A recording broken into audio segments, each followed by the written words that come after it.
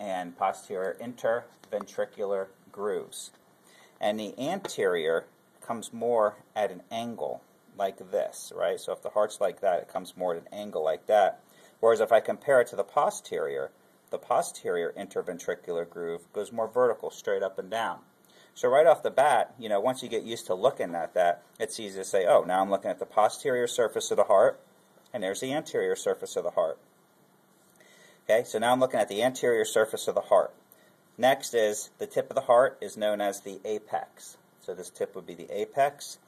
And then this broad all the way across is known as the base, which is kind of weird because usually you think of the base as the bottom, right? So that's just the way it is. The base is, think broad, this base broad across the surface, and the apex does mean point, refer to point. So apex, that makes sense, the point, okay?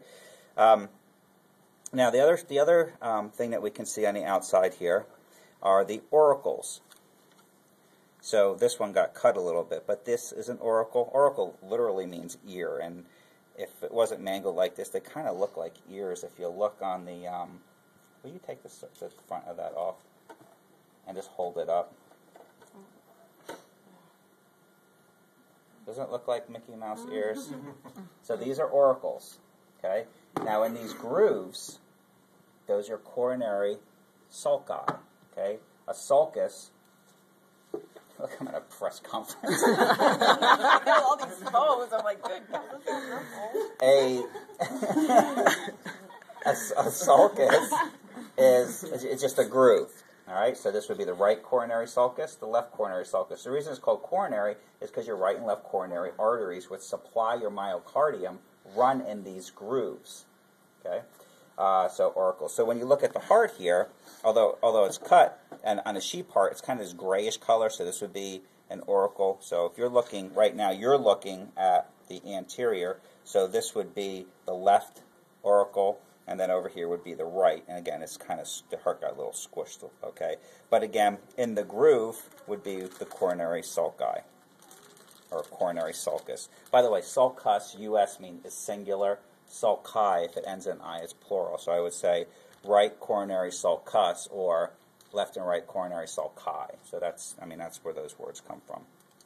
Okay, so on the outside, that's pretty much, all I would expect you to see on the outside. So then atrium, I'm sorry, the auricle and atrium. Okay, so the auricle is actually an external extension of the atria. Okay, and also atria is plural, atrium is singular, right? So I would say, just to confuse you more, and it's your fault when everybody gets confused, the left auricle is an external structure and increases the surface area of the left atrium. So atrium is on the inside. Atrium is a chamber. Chamber. Yep. Okay. So everybody go with that. Okay. So now I open it up. Now on a test, you might just have one half laying there, and I may say, okay, well go ahead and name that chamber, right? Well, the first thing I do is you figure out left or right, what is it? So what especially at first, what I would tend to do to orient yourself is this is a very big, thick, obvious structure, right? What is the structure? This is the interventricular septum. Now, I-N-T-E-R, means in between. Interventricular, it must separate the ventricles, which means that this space over here must be a ventricle, and then this space over here must be a ventricle. That's the purpose of the interventricular septum. You don't want the blood in these ventricles mixing, right? Because one side is oxygenated, the other side's not. So you need this to separate that. Now, so the next thing is, got to figure out, okay, now I know these are the ventricles, but what's the left and the right? Well, if you look, you can see, look how thick this side is compared to this side. And so the left is much thicker, right, which we talked about earlier. So now, this left ventricular wall is much thicker than the right ventricular wall. So I know that all of this is the left ventricle, all of this is the right ventricle. Okay? So now I'm much more oriented to what I'm looking at. Then I see some other obvious structures. I see these chordae tendineae. Now in lecture we'll talk about what they do. Well, structurally, chordae tendineae attach up to the valves Now, which valve? See that flat structure? Okay, which valve is that?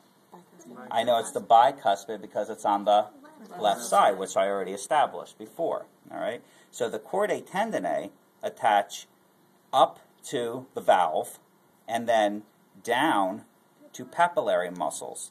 So papillary muscles are little bumps in the ventricle which attach the chordae tendineae. Okay, so chordae tendineae attach from the valve down to the papillary muscle. Again, in lecture we'll talk about how all of that works. So on the right side, I have the same exact thing. It's the same exact thing. So I can see the valve, right? What valve is that? That flat piece.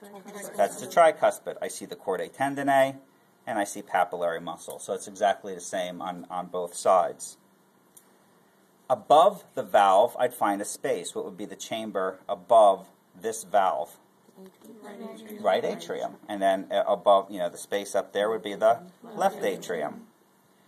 Let's see, what else? So the next thing would be there's 3 layers. So the outer layer is a very thin layer. It's just a simple squamous epithelium with a little bit of connective tissue.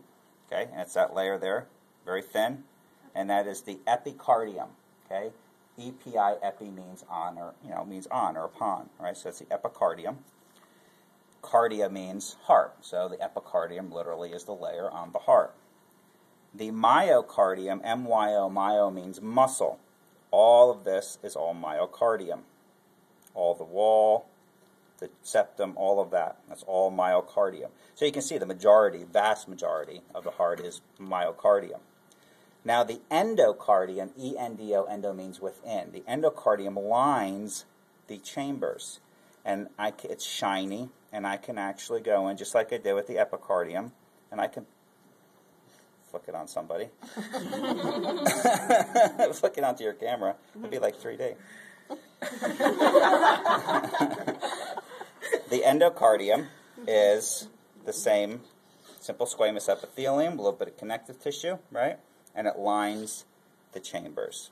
Okay, so you have epicardium, myocardium, endocardium. And I think that's all I was on that list. I think so. Right?